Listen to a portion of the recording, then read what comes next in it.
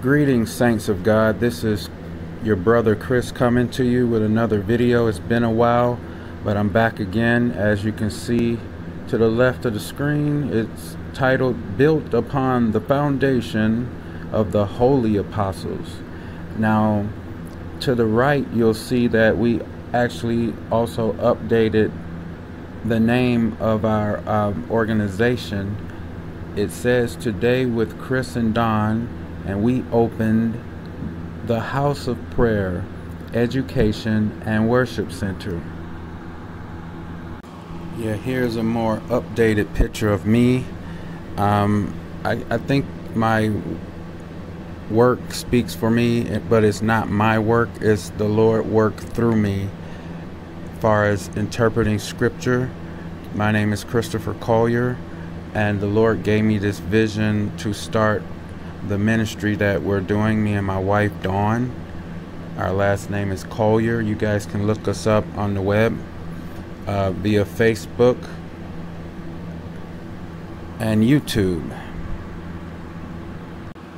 Yes, and we currently teach out of this book every Thursday, 10 a.m. to noon and 7 p.m. to 9 p.m. This book was written by Miss Patricia B.O. Gruitz. It's entitled Understanding God, a Guide to Developing a Personal Relationship with God. You all are welcome to study with us.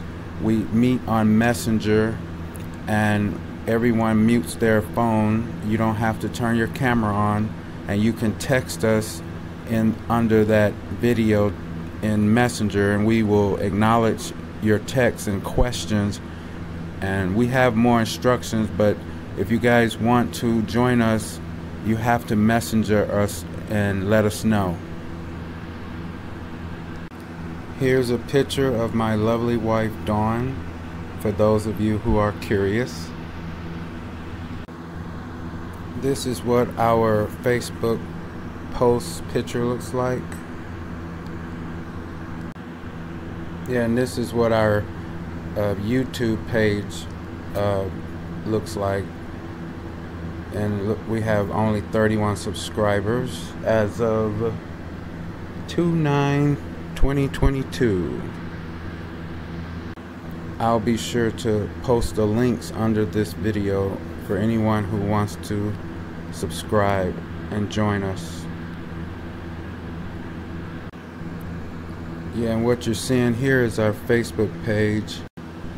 Here is our Facebook page. As you can see, we have currently 111 members and climbing. Let's click on this and see what's on the page.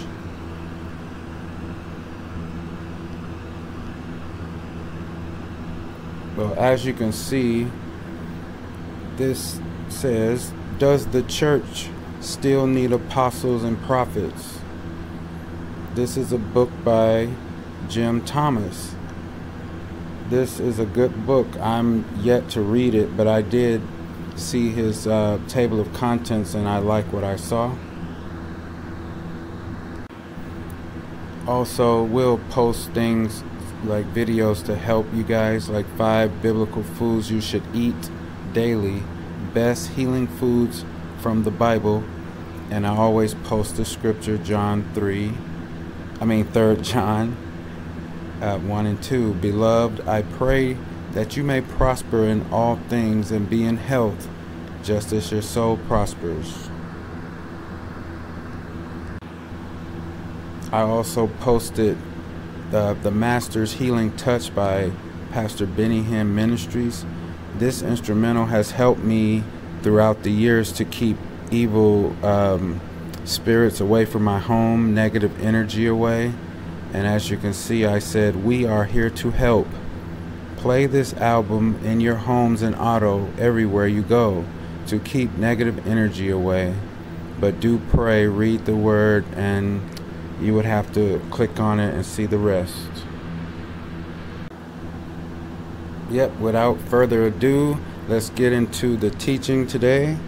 This is Ephesians chapter 2, starting at verse 19, which reads, Now therefore, you are no more strangers and foreigners, but fellow citizens with the saints, and of the household of God, and are built upon the foundation of the apostles and prophets, Jesus Christ himself being a chief cornerstone.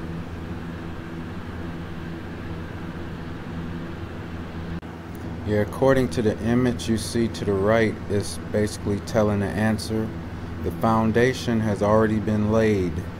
Over to the left of your screen, you will see 1 Corinthians chapter 3, verses 9 downward. Let's see what Paul had to say concerning this. And it is written, "For we are laborers together with God.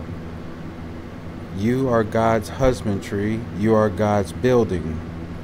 According to the grace of God which is given unto me, as a wise master builder, I have laid the foundation, and another buildeth thereon. But let every man take heed how he build thereon. For other foundation can no man lay than that is laid, which is Jesus Christ.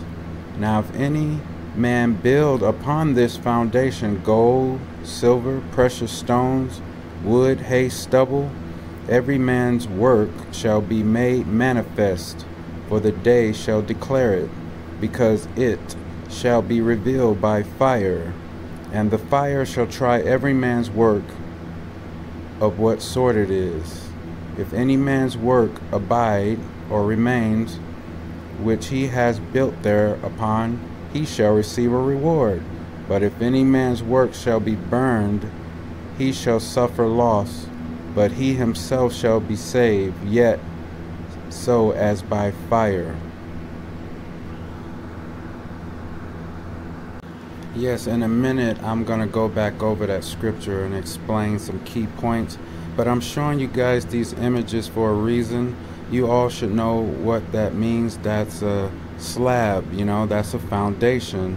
And if you're going to build a house, as you see the one on the left, if you're going to start building a house, you got to have a firm foundation.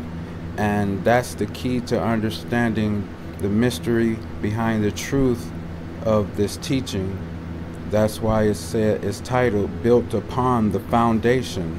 So the foundation has already been laid, and we're going to show you that there shouldn't be any more apostles, that they did their job, and now Paul explains everyone just have to be careful how they build upon the foundation of the prophets also and the apostles. So let's go and explain that scripture. Okay, let's go back over Ephesians 2:19. And I'm going to read out of the Amplified version. So if you guys have an Amplified, you can keep up that way or watch the video. Here in verse 19, Paul says, "So then you are no longer strangers and aliens, outsiders, without rights of citizenship, but you are fellow citizens with the saints, God's people, and are members of God's household, having been built on the foundation of the apostles and prophets, with Christ Jesus himself as the chief cornerstone." So here Paul made it known to the Gentiles what's going on, and I'm going to highlight that one. And it's very important that if they had to understand this, it's important for us to understand this as well. And it is said again, having been built on the foundation of the apostles and the prophets, with Jesus himself as the chief cornerstone. That is so important. That's a really good key thing to remember as we move on. Yeah, and being directed by the Lord, he wanted me to stop this teaching and let you all know who are viewing this that if you're not spiritually minded, if you have not been converted according to the scripture you're seeing, and I'm going to read it, then you can't understand this teaching.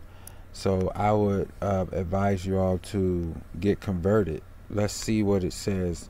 The Lord Jesus says, "For the hearts of this people have grown dull, and their ears are hard of hearing, and their eyes they have closed, lest they should see with their eyes and hear with their ears, unless they should understand with their hearts and turn, so that I should heal them."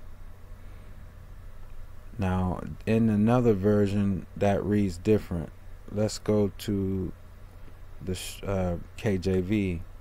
It says, "For this people's heart is waxed gross, and their ears are dull of hearing, and their eyes they have closed, lest at any time they should see with their eyes and hear with their ears, and should understand with their heart, and should be converted." See that word, converted? "And I should heal them." So you guys got to be converted, and the Lord has to heal you for you to be able to understand spiritual teachings. I just want you all to know that. And the Lord brought to my mind oil and water. Oil and water don't mix. If you're trying to understand spiritual stuff, not being converted is like that. Okay, let's go back to Ephesians chapter 2. This is KJV.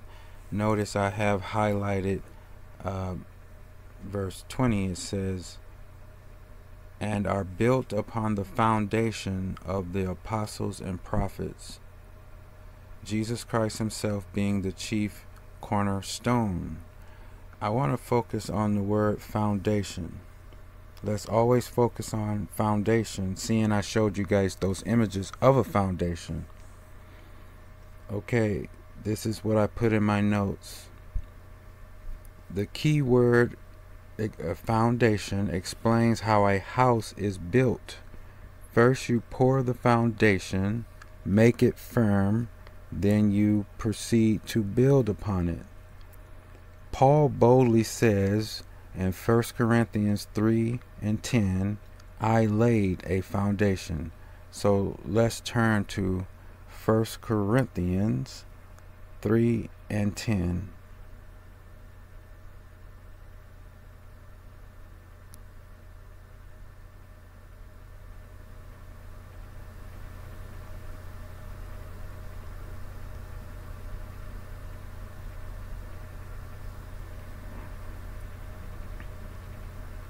Okay, let's go above it.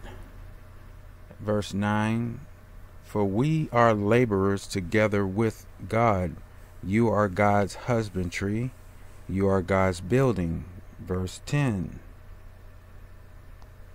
"According to the grace of God, which is given unto me as a wise master builder, I have laid the foundation." Let's just stop there. Paul said, "I have laid the foundation." Paul said, "I have laid the foundation."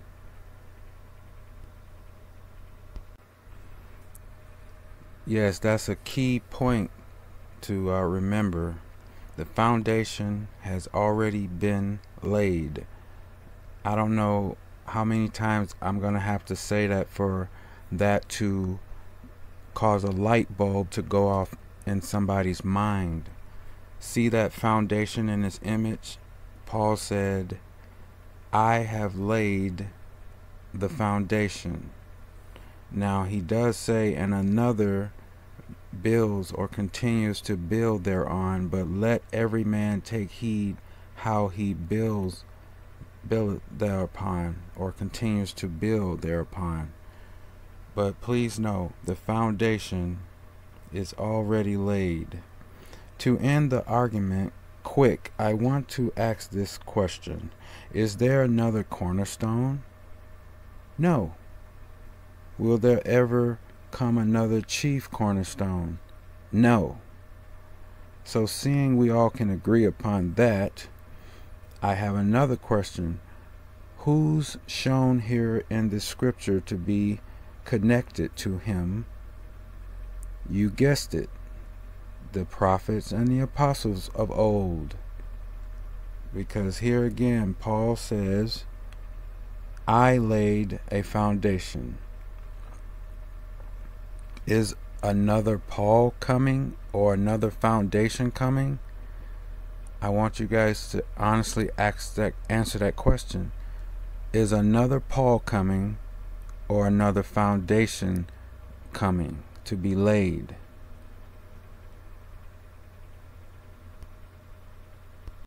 Okay, put Revelations chapter 11 in your notes and 18. I'm just going to focus on this one verse to show a point about the prophets.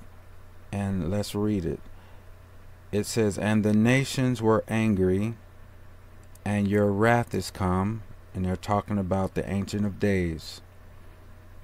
And the time of the dead that they should be judged, and that you should give reward unto your servants the prophets, and to the saints, and to them that fear your name, small and great, and should destroy them which is destroying the earth.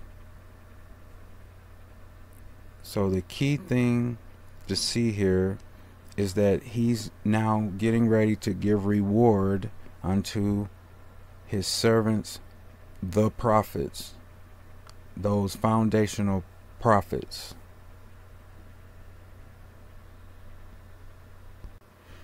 Okay, now let's look at the apostles, because the reason I showed you the prophets, now I'm showing you apostles, because the Father has 12 the prophets on his side in the throne, and the Lord Jesus Christ has his 12 on his side in the throne, which equals 24 elders. So let's look at Luke chapter 6 verses 13 downward. It says, and when it was day, he, Jesus, called unto his disciples, and of them he chose 12, whom also he named apostles. Let me highlight that.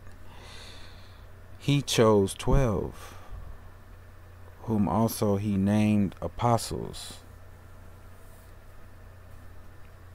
And if you guys read more down, it'll start listing their names.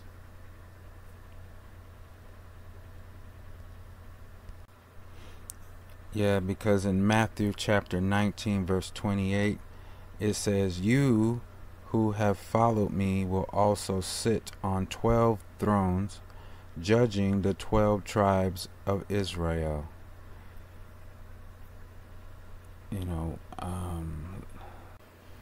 Okay, now I'm going to show you some modern day advertisements about apostles.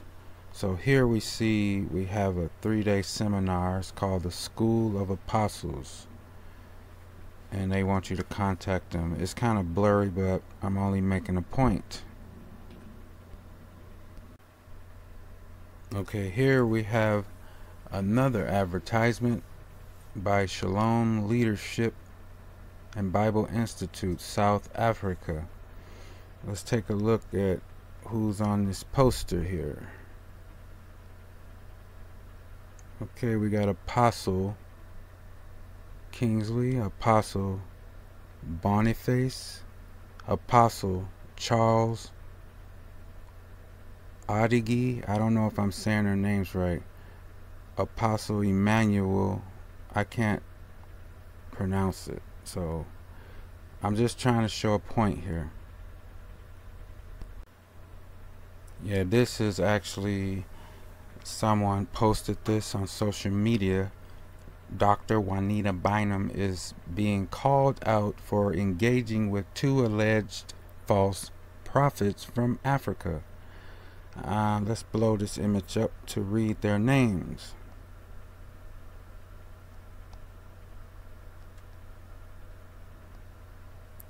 Okay, we got Prophet Jeremiah, Madame B.B. H.E. Ambassador, Hubert Angel, Prophet Shepherd Bushari, Prophetess Mary, and we got a Dr. Juanita Bynum. She goes by Doctor. And then there's a Bishop Clarence.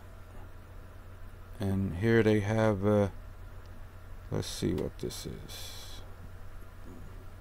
14 days of intense prayers. The grand finale, they call it.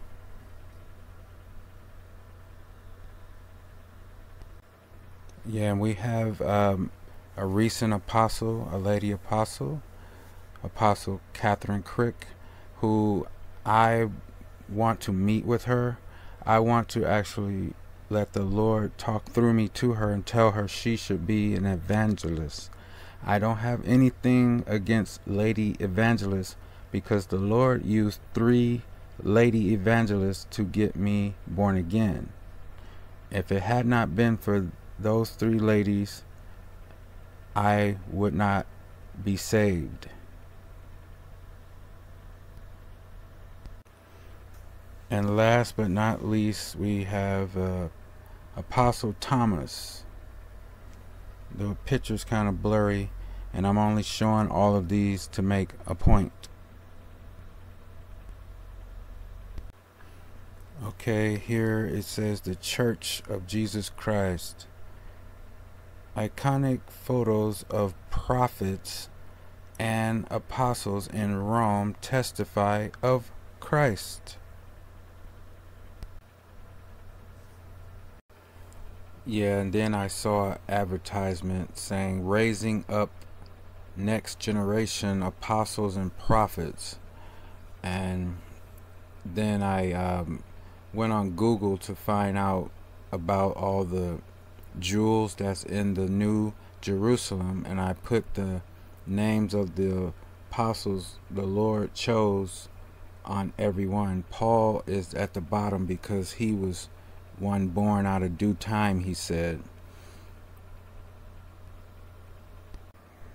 Okay, next I'm going to read Revelations chapter 21 verses 14, but I'm going to read 13 and come down to it, and it reads, on the east 3 gates, on the north 3 gates, on the south 3 gates, and on the west 3 gates. Verse 14, and the wall of the city had 12 foundations, and in them the names of the 12 apostles of the Lamb.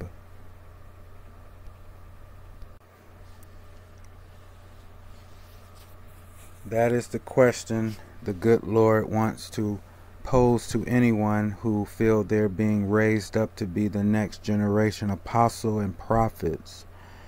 Is your name on one of those foundations? Think about it.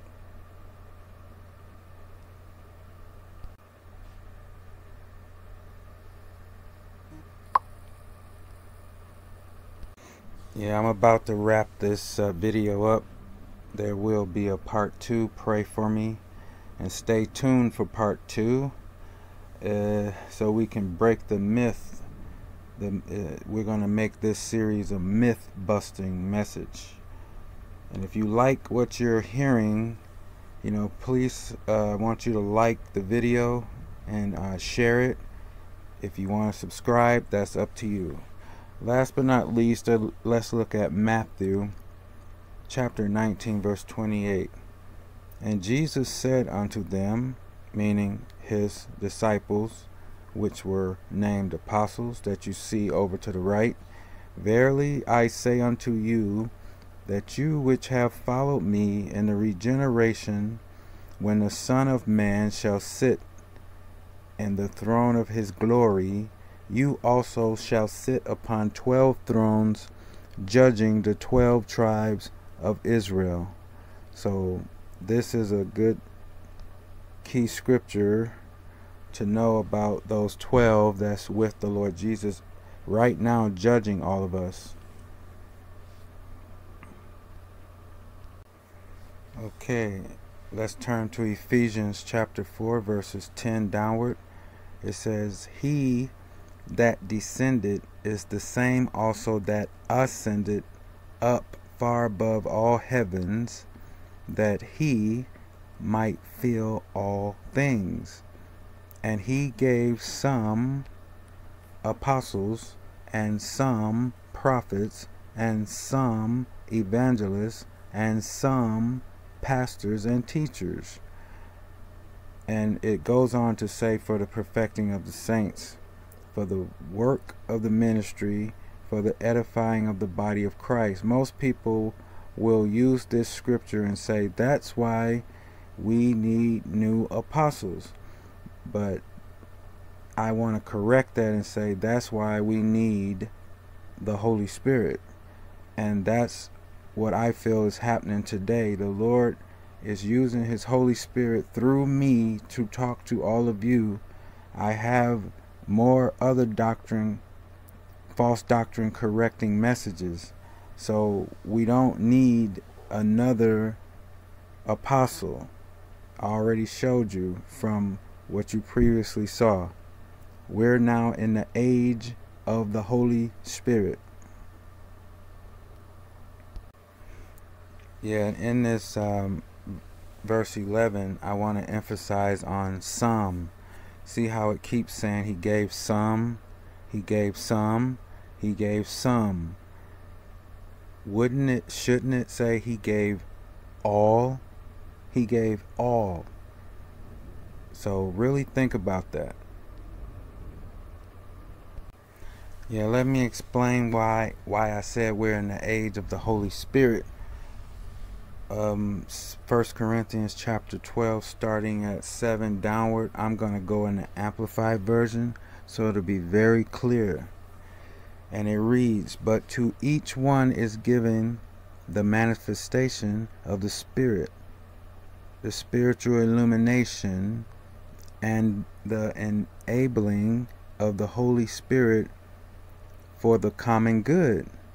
To one is given through the Holy Spirit the power to speak the message of wisdom, and to another the power to express the word of knowledge and understanding according to the same Spirit. To another, wonder working, faith is given by the same Holy Spirit. And to another, the extraordinary gifts of healing by the one Spirit. And to another, the working of miracles. And to another, prophecy, foretelling the future, speaking a new message from God to the people. And to another, discerning of spirits, the ability to distinguish sound godly doctrine from the deceptive doctrine of man-made religions and cults. To another, various kinds of unknown tongues, and to another, interpretation of the tongues.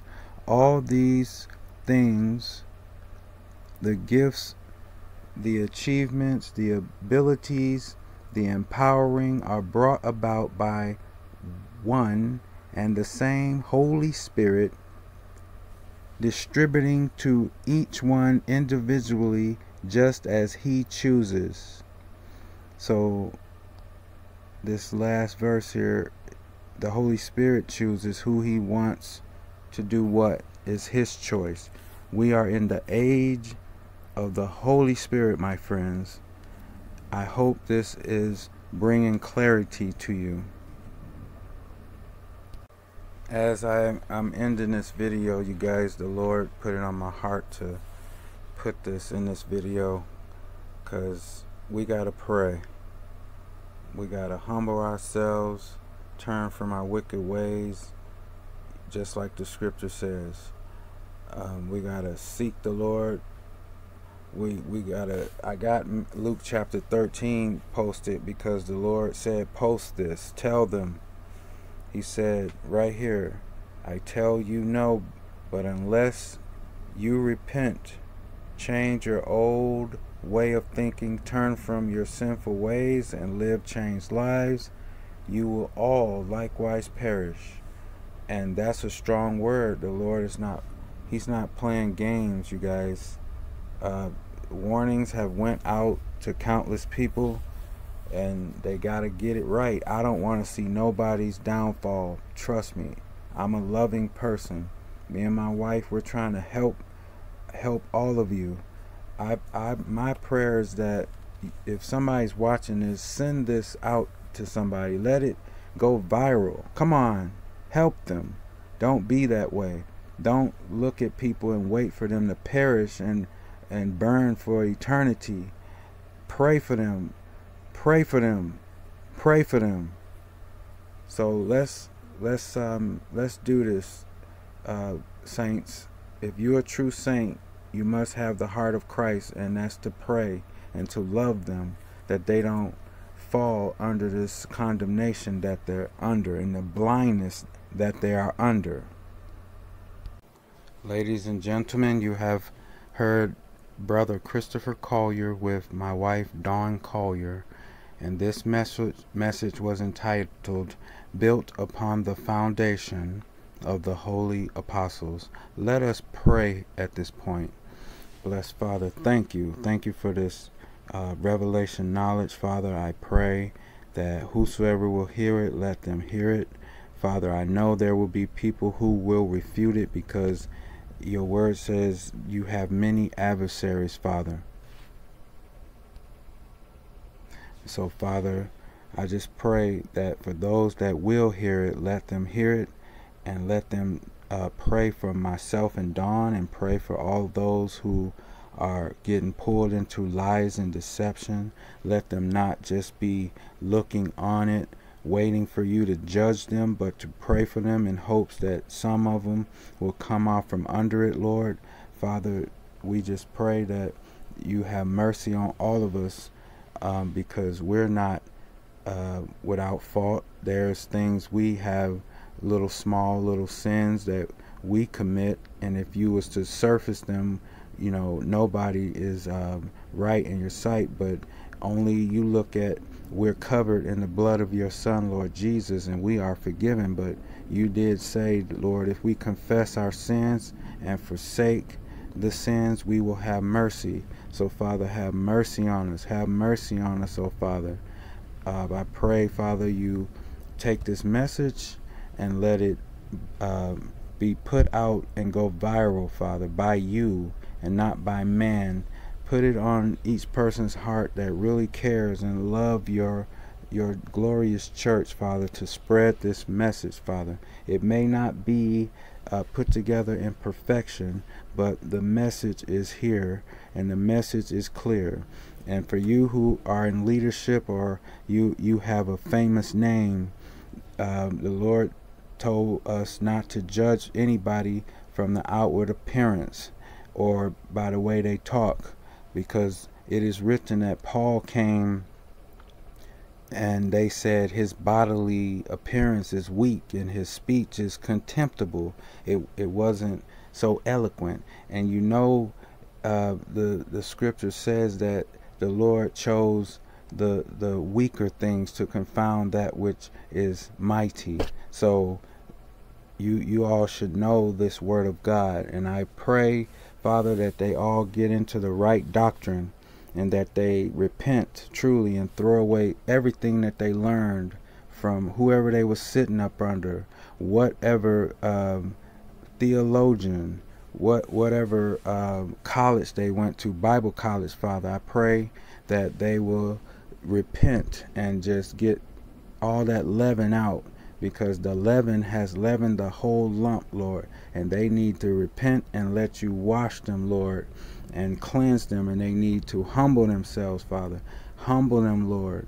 Give them dreams and visions. Do what you can do, Father, to reach them. This we all pray in the name of your holy child, Lord Jesus, believing you are going to respond, and you're even responding right now because of your great love. In Jesus' mighty name we pray and agree. Amen. Amen. All who agree said amen. Okay, this is Brother Chris, your brother in the Lord. We are a body. That's my wife Dawn on the picture. Today with Chris and Dawn, we opened the House of Prayer Education and Worship Center. The Lord gave this to us. He said, "My house shall be called the house of prayer." And he said, the time is now where the true worshipers will worship the Father in spirit and in truth. And in saying that, I say shalom. God bless.